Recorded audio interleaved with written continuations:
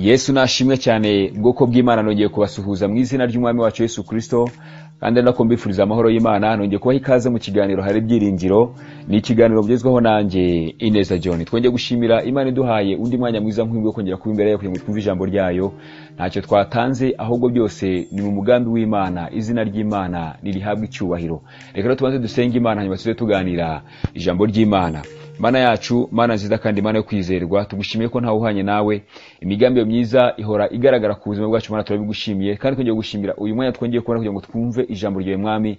Ntacyo twatanze byiringiro bizima, ahubwo byose byavuye mu bushake bwawe mu izina rya Yesu Kristo. Ngaro ngiro tuganize muri kano kanya, reka nanjye mpinduke igikoresho cyawe cy'umumaro mukunzi mwiza, hanyuma Mwami w'abami uze uganiriza imitima y'ubwoko bwawe, kuko irakunyotewe, iragukeneye, irakwifuza Mwami. Urakoze, shimwa kuko ubyumvise kandi kubikoze, ni mu izina rya Yesu Kristo nsenze nizeye, amen.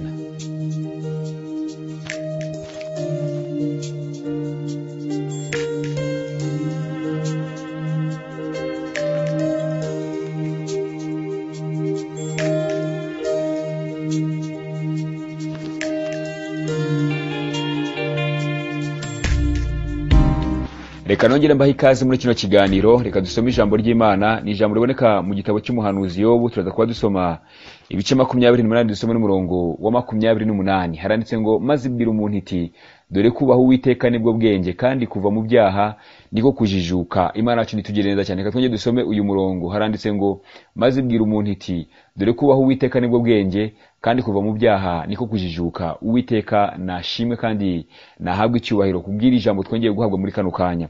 Dukomeje muri kuganira ku nyigisho ivuga ngo gusiga ibyakera bituma duhinduka abakristo bashyitse. Imana yacu tugire neza cyane. Tuza kuba tureba umumaro wa 11. Uravuga ngo tujya duhabwa kunguka kumenya Imana. Imana tugire neza cyane. Iyo twamaze kuva mu byakera tukaba abakristo bashyitse, duhabwa kunguka kumenya Imana. Izina ry'Imana rihabwa icyubahiro. Amagambo dusomye n'amagambo utasobanuraho byinshi, ahubwo n'amagambo asa nk'asobanutse, cyangwa se navuga ngo arasobanutse neza cyane. Umurongo wa 20 navuze ngo, maze ibwira umuntu iti, dore kubaho Uwiteka nibwo bwenge. Uyu murongo wonyine ni umurongo ukomeye cyane. Umukristo nyawe navuga ngo akwiye kwitaho cyane.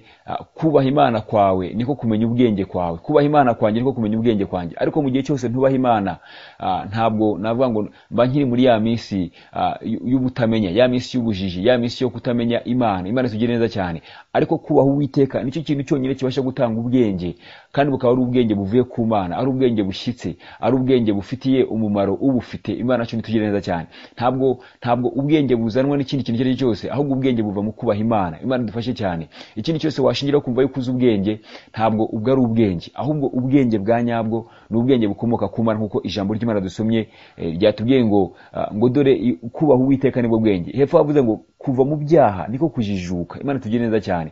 Igihe cyose wafashe umwanzuro wo kureka ibyakera, wo kuva mu byakera ukemera kuza mu buzima buyobowe cyangwa se butangwa na Kristo Yesu, icyo gihe navuga ngo nibwo uba ujijutse, nibwo ubuze ubwenge, nibwo uba uri mu mwanya ukwiriye, umwanya unezeza Imana, umwanya Imana ikubonamo ikanezerwa. Ariko mu gihe cyose ukiri mu byakera, mu bidahesha Imana icyubahiro, nkoresheje iri jambo ahari wenda ryakumvikana ukutari kwiza, ariko navuga ngo ubukiri mu minsi y'ubujiji, ubutaramenya, hari ikintu utarakira mu buzima bwawe, hari ikintu utarasobanukirwa mu buzima bwawe. Rero ijambo ry'Imana n'ukuri, icyo ndikundira n'uko yaribasha kuturondora, kandi ijambo ry'Imana iyo ryumviye ribasha gukura ku rwego rumwe rikakugeza ku rundi rwego. Imana tugire neza cyane.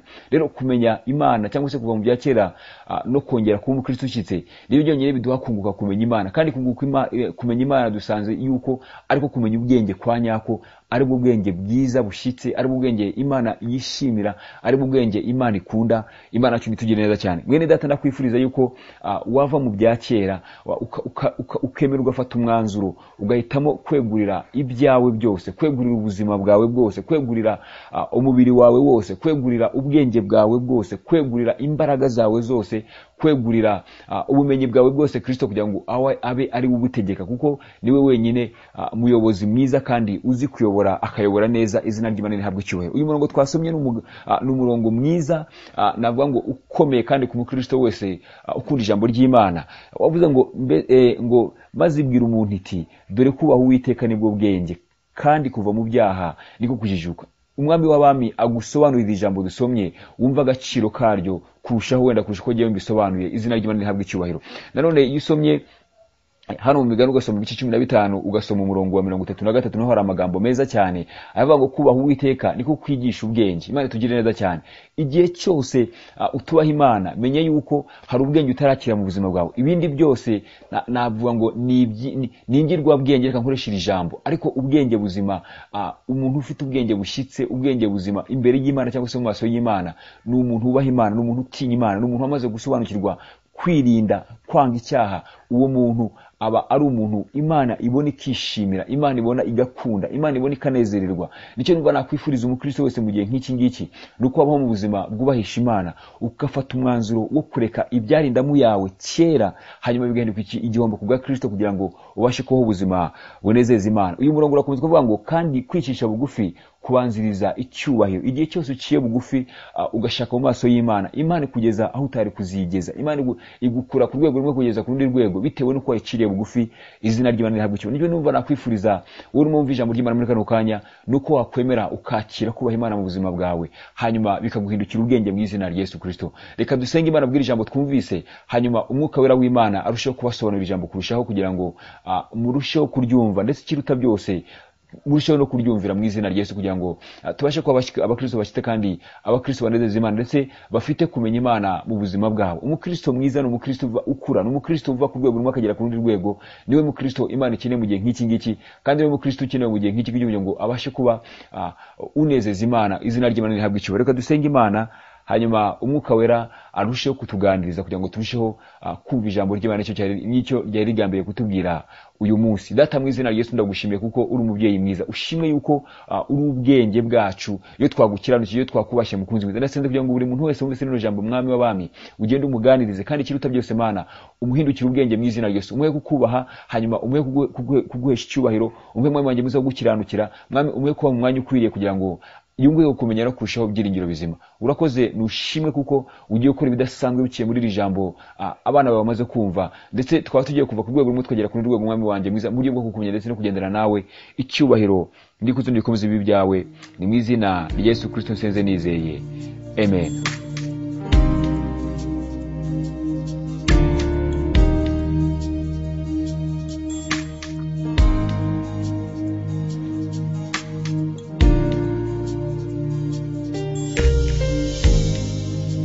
Imana y'amahoro ibagire neza, Uwiteka akomeze abiteho. Mwakoze ku Icyiganiro hari Ibyiringiro, ni ikiganiro bugezweho nanjye Ineza cyane. Bifurije umugisha w'Imana, kandi bifurije gukomeza kubana n'Imana no kugendera n'Imana, ndetse no kunezeza Imana mu byo mukora byose. Iki kiganiro intego yacyo no kugira ngo tubashe kumenya Imana, tubashe gusobanukirwa icyo Imana dushakaho mu gihe nk'iki ngiki, ndetse tubashe kubaho mu buzima bwubaha Imana nk'abakristo bo muri kino gihe turimo kigoye, cyangwa se igihe turimo kiruhije. Imana kitugire neza cyane. Ndakwifuriza yuko wava ku rwego rumwe biciye mu ijambo ry'Imana.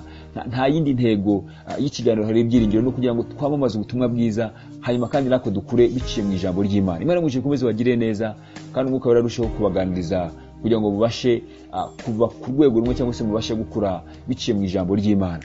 Ni ikiganiro gitangwa kuva ku mbere kugeza ku gatanu, kandi ni ikiganiro wasanga ku mbuga nkoranyambaga zitandukanye dukoresha. Imana kitugire neza cyane. Hari Facebook, hari WhatsApp, hari Twitter, hari Instagram, hari Facebook, aho hose wahadusanga ukoresha izina hari Ibyiringiro. Imana mwije komeze bagire neza rero, kandi Uwiteka akomeze biteho muri byose.